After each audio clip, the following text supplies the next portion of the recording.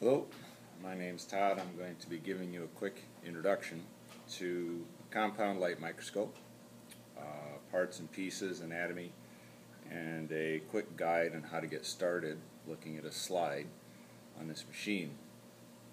These are microscopes. They're structured around lenses.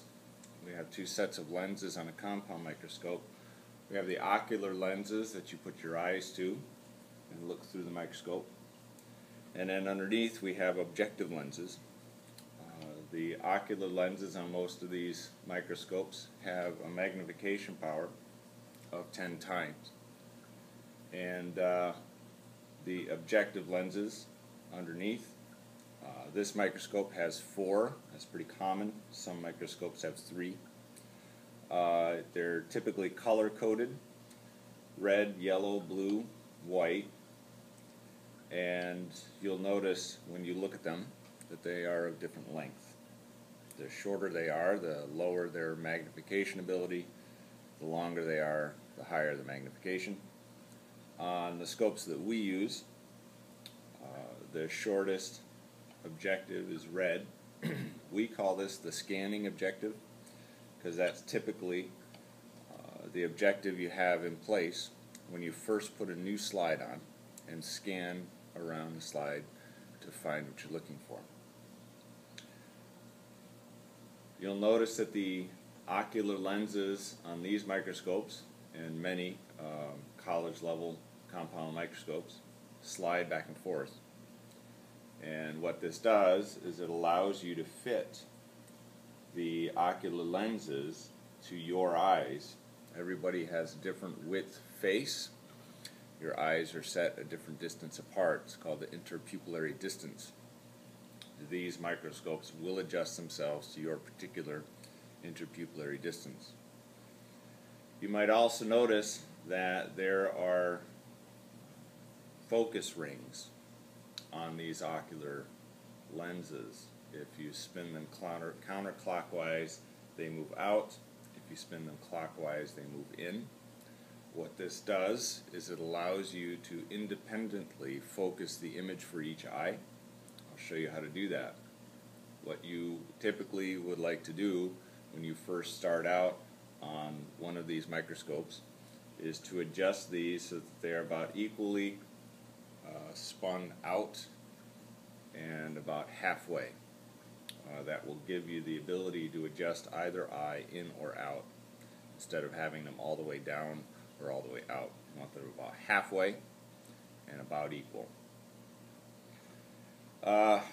Underneath the lens structures you have the stage. This is where you set your slides. You'll notice that on the back of the microscope there are some geared knobs. These are our focus adjustment knobs. The larger inner knob, if you turn that, you'll notice the stage moves up and down. If you turn it towards you, it moves down, away from you, moves up. This is your coarse focus adjustment. When you turn this focus adjustment knob, is geared in such a way that a little bit of movement on the knob means a lot of movement on the stage. The inner knob is the fine focus adjustment. If you spin that knob, the stage does move, but almost imperceptibly. So we use the coarse focus adjustment to get our primary focus, our first focus, to get an image in view, and then you use the fine focus to get it nice and sharp and in detail. On the stage, these are mechanical stages. You have some stage controls. I'll turn this around. On the far side, a couple of gears hanging down. The bottom one here moves the slide left to right. The top one moves the slide in and out, so that you don't have to get your fingers underneath moving the slide around when you want to move something. You just have your hand here and you can move them in 2 dimensions. There's also a spring-loaded clip on the stage that holds the slide in place. Underneath the stage is a structure called the condenser apparatus.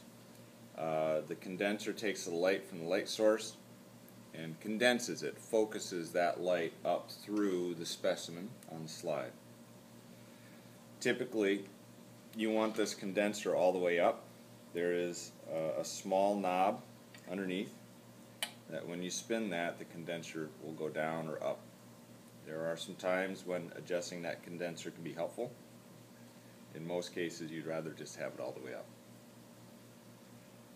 On the bottom of the condenser will be another important part called the iris, and there's a little clip that hangs down that you can slide back and forth. And what that does is the same thing that the iris of your eye does. It allows more or less light through, and that can have a tremendous benefit when you're adjusting for contrast in your images. There's a light source underneath on a dimmer switch or a rheostat, and that's the basis of these microscopes. Now, when you take a new slide, we have here our basic training wheels slide for microscopes. It's the typewriter or laser printer letter E in a very small point font. To show you here how to mount this, you take the thumb clip on the stage, spring it back, slide the slide into the back opposite corner, and let the spring do the work for you. It'll hold the slide in place just nicely. What you want to do is have the light on and shining up through the condenser. Use your slide controls on the back side here and move that specimen, in this case the letter E, into the center so it's lit up from below. The next thing you want to do is to make sure that you have your scanning objective in place. So spin that around, and then without looking through the oculars, you look at the slide and the stage. You use your coarse adjustment knob to raise that stage up virtually all the way. You can kind of tell when you're in a ballpark because when you spin the other objectives into place, they don't hit the slide. So if they hit the slide, then you kind of back it off. And I know now that I'm in pretty good shape. So I get the E centered, I've got the stage up. What I do is I lean forward into the microscope and I'm adjusting the oculars back and forth so that I don't get double vision, so that I get one view with both eyes open. And I want to adjust this coarse adjustment knob until I can see the E. I can see it there. Then I center it to make sure it's right in the center of my field of view. Do a little final adjustment of the back and forth here to set my interpupillary distance. And then I use the fine adjustment to get it just as clear and as crisp as I can. Now at this point, it might not be possible to get it absolutely clear. And the issue is eyes come in different strengths. I have different prescriptions for my glasses and such. That's where we can use the independent focusing ability of our eyepieces, our ocular lenses. So what I'm going to do is I'm going to close my right eye and keep my left eye open, and I'm going to use the fine focus adjustment to get it as crisp and clean as I possibly can. Then what I'm going to do is I'm going to close my left eye because that eye's focused, and I'm going to open my right eye. When I do that, I do not want to use the focus knob to get this one clean and crisp. I'm going to use the focus ring on the ocular. So I'll do this now. And if you've used a good pair of binoculars, this is exactly the same thing you do. So I've gotten each of my eyes independently focused, and that specimen, in this case the letter E, is in very, very good clarity. It's centered, it's in focus, it's clear at low or scanning power. What I can do then is I can now go to a higher magnification.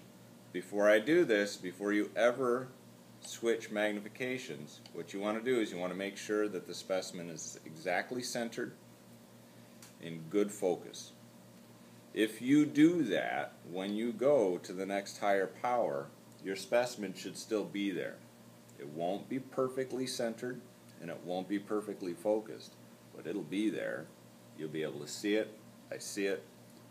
I recenter the now higher magnification image, and I use the fine focus adjustment, and there I'm good. Hopefully this will help you come into the lab a little better prepared and able to, within a few minutes, get yourself comfortable with a microscope and get your first few slides into focus. All right, good luck.